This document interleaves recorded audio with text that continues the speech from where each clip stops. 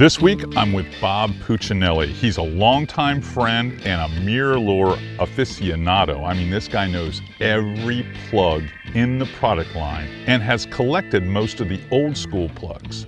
But when you start talking Gator Trout to Bob, he lights up.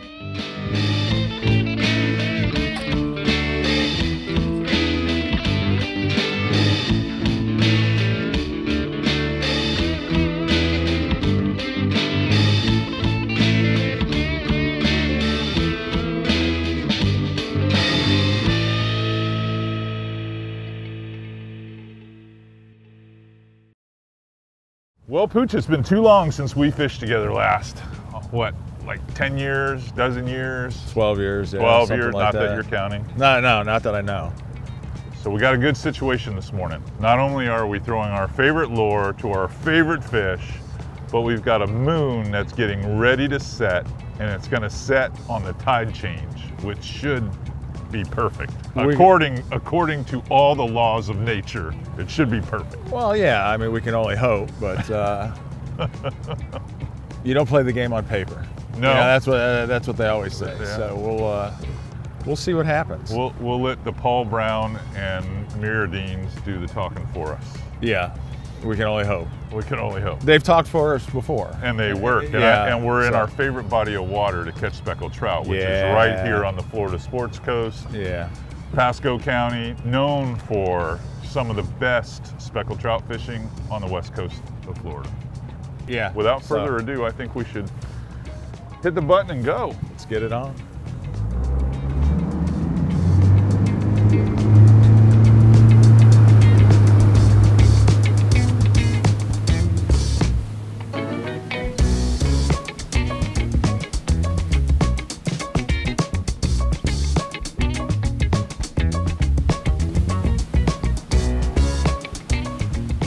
The Florida Sports Coast, believe it or not, is really not known for sports like it is known for the fishing. The fishing in Pasco County is electric. It has an amazing snook fishery for one. So it got some great offshore fishing. The red fishing's pretty solid, but when you get into February and March, the speckled trout fishing in St. Joseph Sound is crazy good. All right, broke the ice. Broke the ice. Skunks out of the boat. As long as there's no bananas somewhere in here, we're fine. I don't want to pigeonhole myself. I love fishing redfish. I get turned on by crappie fishing. I get turned on by bass fishing. Permit down in the Keys, forget about it. It's an absolute sickness with me. I just absolutely love them. But, you know, the trout fishing on the West Coast here, they're here. They're user-friendly fish. I mean, we can get them on topwater, we can get them on, you know, a jig, we can get them on a suspending bait, and having daughters and having children, it's not as tough as catching a snook. I can put an artificial bait in their hand and they can have a good time. It is amazing. You get that moon just in the right spot, and we're right on probably the change in tide too. Yeah. It is magic time. Magic time when that happens. Absolute magic.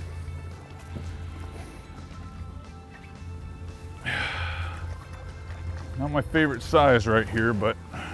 Back in a former life, I did some stuff with the guys from the CCA in Texas. And their theory was, if you're catching small trout, leave. Leave, because? Because the small trout get eaten by the bigger trout. Mm-hmm. He says, yeah, we'd go to bed at night and there's 50 trout in the tank. Wake up in the morning, go look at the tank, there's 48. And what's happening to the trout? Where are they going? And they came to find out that the bigger trout would cannibalize them? Yeah, would eat the smaller trout. And so I always thought that was a good.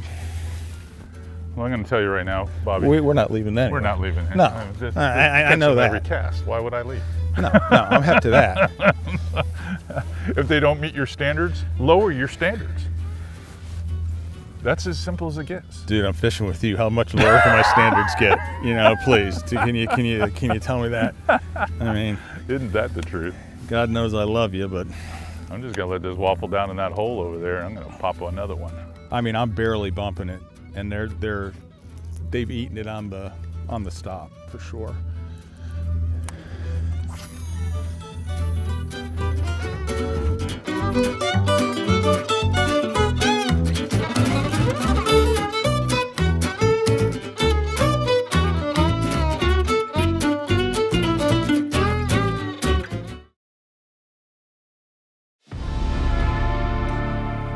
One of the big things with me, especially when it comes to snook fishing and tarpon fishing, and especially in trout fishing, is I love to pay attention to the minors and the majors and the salooner table. And it was definitely synced up for us in this particular episode, where our best fishing came on those salooners. If you've ever doubted this, when you return from fishing one day, if you don't check these things, go look to see when that salooner was and when you were catching fish, and I guarantee you, many times, it's right in line with those salooner tables. I promise you, go check it out. There he is. See, I don't even set the hook, I just... Yeah, look at that boil that I just had there too. Yeah. Boy, they're... Well, that's a good sign right there. That osprey up there right now, if you're searching for a flat and you don't know where they are, if all flats created equal, well, they're not. Well, I don't know what's going on. Yeah, just look for the ospreys over a flat. Yeah, and they tell you everything.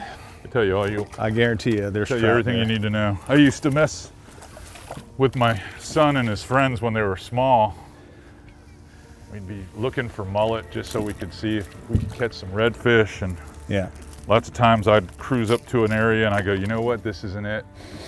I start smelling and I'd wait until I turned into the wind till I could see an osprey on the horizon, and then I would say, you know what, they're gonna be on that flat there, at least the mullet are, because I can smell them from here. And they'd look at me puzzled, like, you really smell the mullet from here? We'd go over there and there'd be mullet everywhere. Well, one of the things that is kind of cool is if you see ospreys flying over a flat, chances are pretty good there's trout on that flat. There's life on there that they want to eat, and most of the time it's trout. So they kind of give spots away. So just little keys that you learn throughout the years that kind of make things a little bit easier to find fish. I mean, just buried it. I mean, right now, there's a couple of things that I always see with fish and artificials. And I teach it in fishing schools, and I teach it in on FlatsClass YouTube.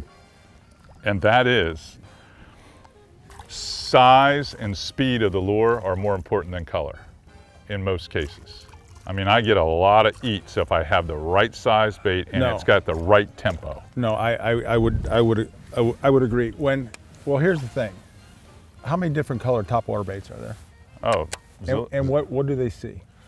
Most of what they see is the silhouette, exactly. And then maybe the belly color in certain situations. Exactly. Now, I like a brighter bait because I want to see it personally in the water when I'm working it. Yeah. You said you were 62, right? Dude, but hey, when you spend as much money as I did on my eyes, yeah. They better work. They're special eyes? My special eyes. The Italian guys are all the same. Man, that osprey is just wrecking. Look at the size of that mullet or trout he just picked up. Look, he's gonna fly right over us. I mean, unbelievable. That's impressive. Is it a trout? Troutski, look at it. Nice. Man, we're competing with that? Well, once again, if anyone is ever questioned on these kind of tides, where are the trout, where are the fish, I can't find them. These ospreys, man, they will absolutely tell you. They tell you. They'll tell you if you're in the right area. I mean, it's simple. Come on, flash, flash, throw it back.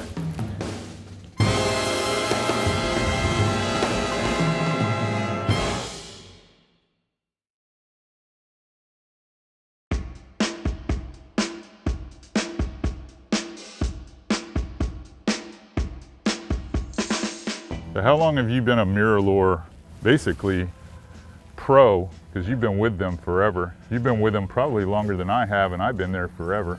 Since '85. Because I mean, you've been collecting those lures since the beginning. Yeah, I collect a little different than most. Okay. A lot of folks, I've got some friends in Texas, some of the Texas boys, they want every Profile, every number. TT or 52 or 51 ever made. Right. Every color, everything else. But what my goal has been is to get at least one model of every bait that was made before the year 2000. You know, I love collecting baits just because of the historic value of them. In 1937, Grandpa Harold started whittling these things in his basement. He became a company in 1938, and I have some of those baits, the made out of walnut, glass eyes, hand-pounded lips out of metal. And what's cool about them is I know that Eric's grandfather touched this bait, and now it's in my collection. But also have just a tremendous amount of uncatalogued baits also. These baits should not exist. Eric's grandfather, Harold Lemaster, was famous for being, I'm not gonna say frugal, but not wasting any parts. So we still have some of these eyes left. We're gonna put them on these baits until the baits are gone. Never made it into the catalog, but got into the fishing realm.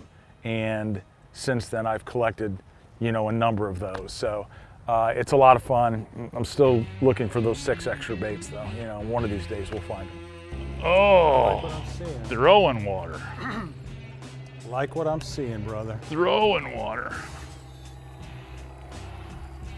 I think what makes this zone so popular with trout anglers is the fact that the seagrass beds are so healthy. They're healthy, and you have a nice variation of depth. Everything from really shallow flats to flats that are as deep as 6, 7, 8 feet deep, and they all, with good water quality, have healthy seagrass beds.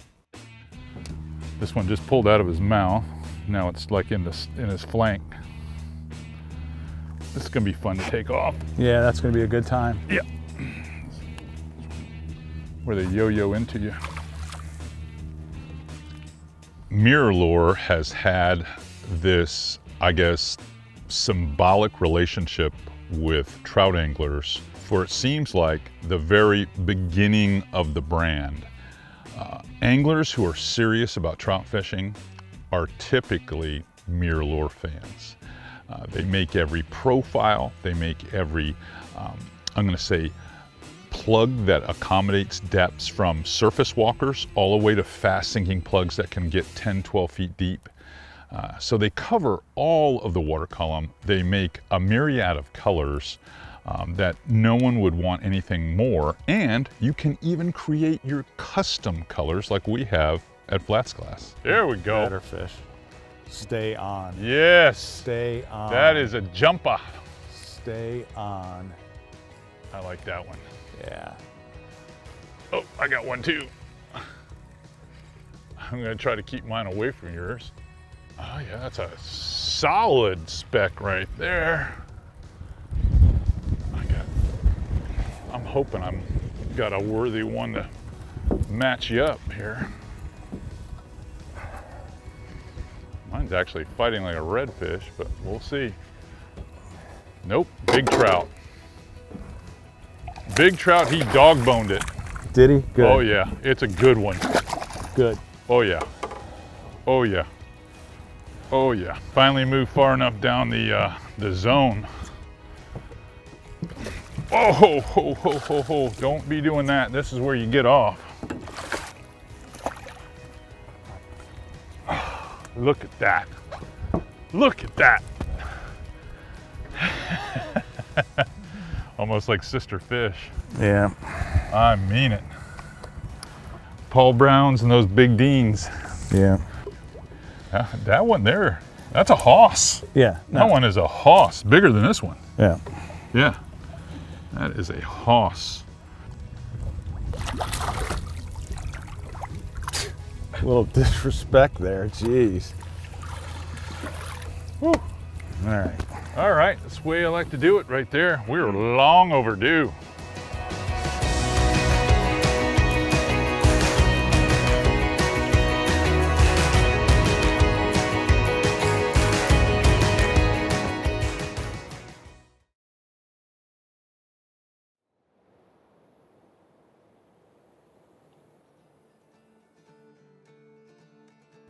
When we move throughout the day fishing with Bob, a lot of the stuff that we shot was over turtle grass, over seagrass. But when the tide started to really flood in and it brought a lot of that dead grass to the top of the surface and was making it a little bit, I'm gonna say, tougher to fish plugs with treble hooks on it.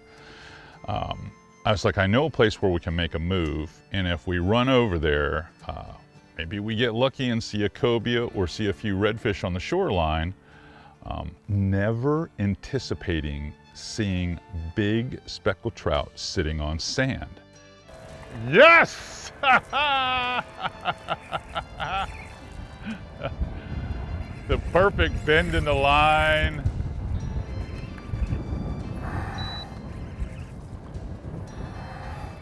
Can't tell if it's a trout or a red. I think it's a trout. It would make sense it's a trout. I mean, he was laying up there just as pretty as you please. No, maybe it is a little red. I think it is a little red because of the tail, yeah. Powerful.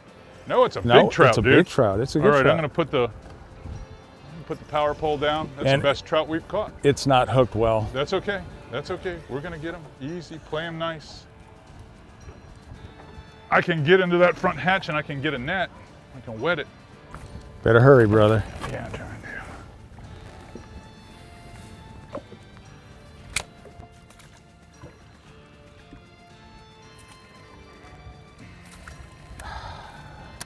to. La-da. I'll bet you that's a 22.5-inch trout, 23-inch trout. Sight fishing trout skis. Sight fishing trout. Love it. Love it. When I saw him there, good eyes, brother. I was like, I know we can catch that one. Yeah. We came upon, on the outside of that flat, several big trout. And there was one in particular that was completely laid up, looking away from us, and we were approaching from at 6. Bob had the bow, and he made the perfect cast where he just launched it out a good 6 or 8 feet in front of this fish. And immediately the fish reacted, swam up, hit it, and ran off. I knew it pleased Bob, but it really made me happy to see that thing happen, because as good as he could see it from the bow, with me being on the poling platform, I got quite the show. I think this is the one that sends us back to the ramp. I mean, when you catch a fish like this sight fishing on the pure white sand, and yeah. I mean, we're not gonna top that. It's nice. Pretty rewarding to be able to do that. I'm pleased.